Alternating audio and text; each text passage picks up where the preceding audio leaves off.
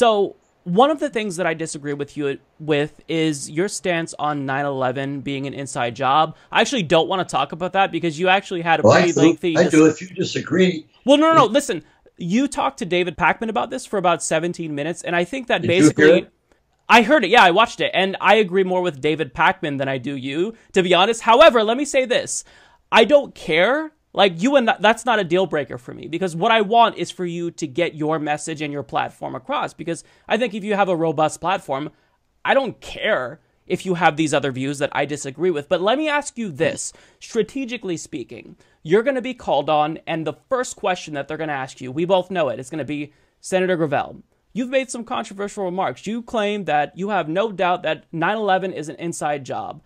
How do you respond to that question on a debate stage? Real simple. I say, are you not aware of the fact that the commission that was created by Bush was first to be chaired by Henry Kissinger? Does that not give you an inkling that there was something going on? That he was acceptable because he's the classic cover your behind government. The second thing is going to be, does it not disturb you that the commission never even acknowledged the existence of Building 7 coming down by controlled demolition? Does that not raise a question? Does it not raise a question that this was the excuse that the neocons put forward to be able to, as they articulated in a letter, to be able to have a situation like the Pearl Harbor to energize the people to fight the war against terror, which is not a war, which is a war for infinity? Does it not disturb you a little bit to wonder, when you follow the money, that the chief beneficiaries of 9/11 are the military-industrial complex? Doesn't that make you suspicious? But All Senator, I'm asking for, wait a second, let me finish. All I'm asking for is that we have a new commission to look at this. We had 3 commissions look at the Kennedy assassination. What's so wrong? Sure, I say it's an inside job. I don't know who the insiders are. I'd like a commission to look at this again and maybe tell me who the insiders are.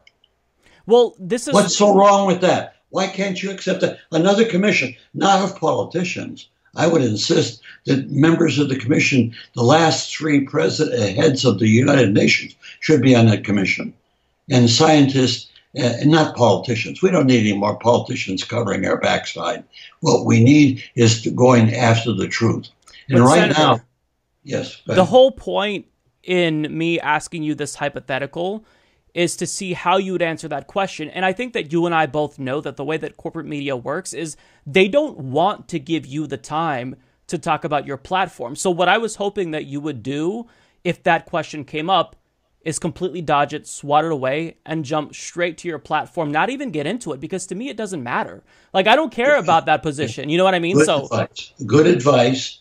And I'll tell you what, when you see me in debates, I'll assert myself. With all due respect, that's not the question you should be asking me. Yeah, Does that sound like a good way to handle it? I think that would be fantastic, because this is the way that when I hear you talk about this, I think, okay, I disagree, but it's not like I said, it's not a deal breaker. I don't care enough, because your platform is what I care the most about.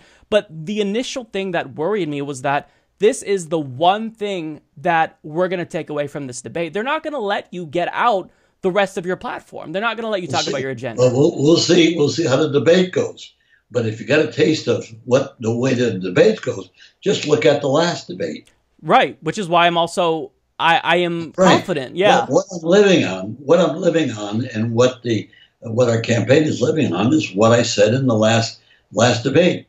And isn't it interesting that all of the problems that we had at the last debate before Obama got elected and now Trump, that nothing has changed? Yeah. Does that give you a message as to let's have another election, get all these people elected, they're going to do all these things? They can't do these things. Obama wasn't able to do it.